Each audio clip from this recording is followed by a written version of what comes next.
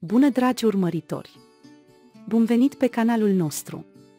În acest videoclip vin cu analiza pe care am pregătit-o pentru capitolul 298 din seria EMANET, pe care publicul o așteaptă cu mare entuziasm și curiozitate. Nu uitați să vă abonați la canalul nostru, să activați notificările și să distribuiți videoclipul nostru înainte de a merge la videoclipul nostru. Seher ia hainele pe care urmează să le îmbrace din dulap. Vezi cadoul primit de Yaman pe perna lui. Se deschide. Yaman a primit cadou o oglindă. Există și o notă frumoasă și tristă înăuntru. Există, de asemenea, un semn de infinit în broderia cu oglindă. Seher spune: de ce mă faci să plâng? Spune că mi-ai făcut din nou o surpriză. Când Zia intră în camera ei, vede un plic galben. În interiorul plicului a fost creată o pădure cu numele lui Zia. Yaman i-a cumpărat lui Neslihan un laptop și o mașină de cusut de la doamna Justice. A cumpărat pantofi pentru Zuhal și o carte electronică pentru Cicc. Cicc vine de afară și îi spune lui Zuhal că Yaman a cumpărat un cadou pentru toată lumea. Între timp, Canan ajunge în camera lui. Zuhal Yaman spune că a cumpărat cadouri pentru toată lumea. Canonul este spart. Zuhal a uitat și de tine. El spune că nu l-a cumpărat de la tine. Poți să mi-l cumperi? Nu am văzut. El spune că voi intra într-o cameră și voi arunca o privire. El vine în camera ei. Vede că nu i-a cumpărat un cadou. Canan, nu-mi cumperi un cadou, ți-am dat viață, nu-mi cumperi un cadou. Dar stai, te voi readuce la viață, nu-ți face griji.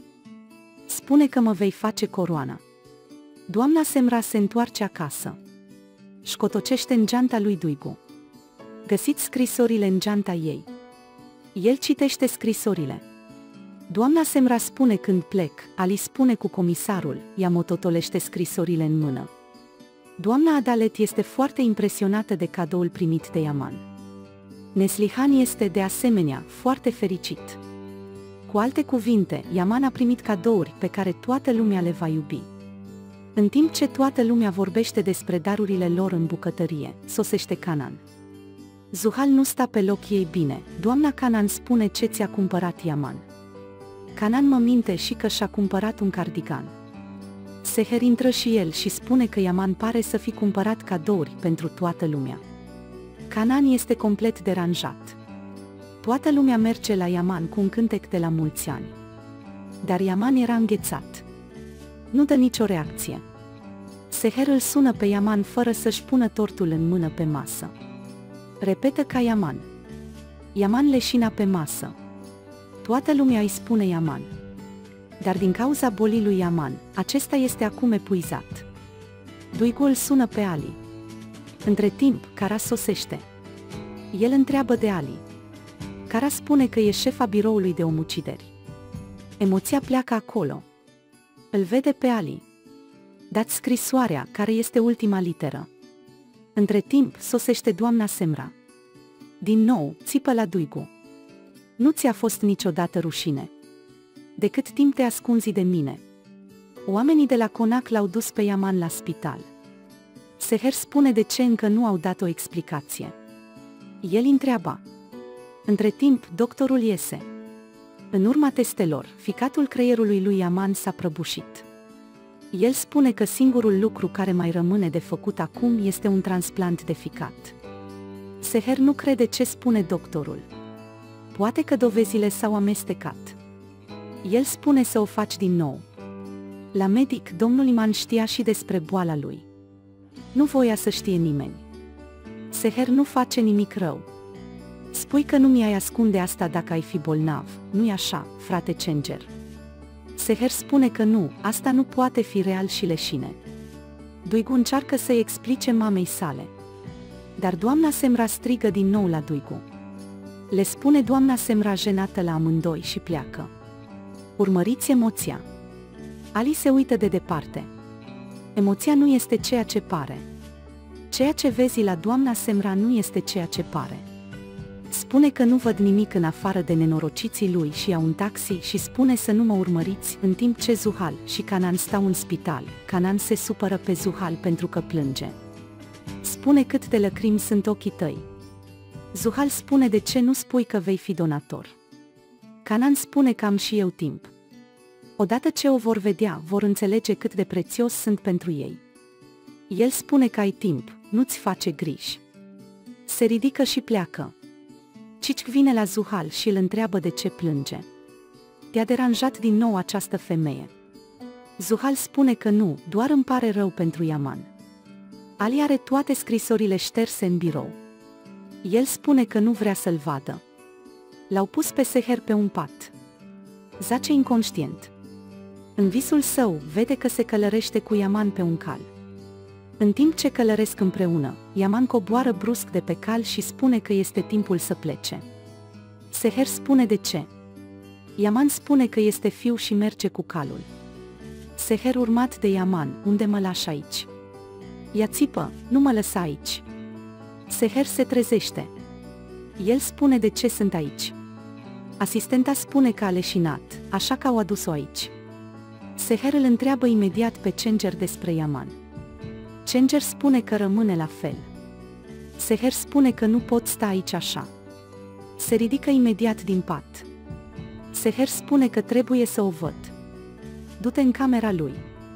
Yaman este treaz. Seher spune că nu te voi întreba de ce.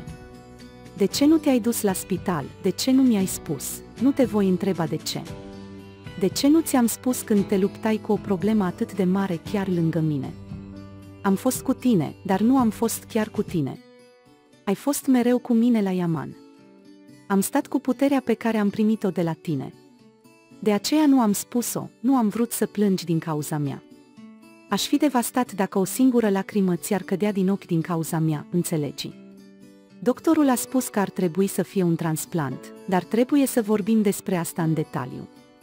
Apoi spune: mai întâi voi merge la un conac, voi aduce niște haine și voi avea grijă de Yusuf, spune el. Iese din camera. De ce ni s-au întâmplat toate acestea? Doamne ajută-mă, plânge pentru că nu suport. Doamna Semra vine supărată acasă. Deschide ușa casei și vede bicicletele din grădină când urmează să intre în casă. De unde au venit? Înainte nu existau. Sau sunt ale lor? Doamna Semra țipă și sună acasă. Se spune că voi găsi totul și voi încerca. Apoi se încurcă cu computerul tău. Îți vede fotografiile. Între timp, Duigu vine acasă. I se vede mama. Emoție: mamă, nu există nimic așa cum crezi. Nu voi face nimic pentru a te supăra.